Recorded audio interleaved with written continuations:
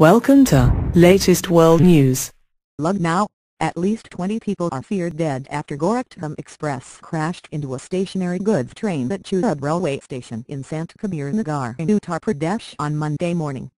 The express train, travelling from Gorakhpur to Hisar via New Delhi, crashed into the goods train on platform No. 1 of the station.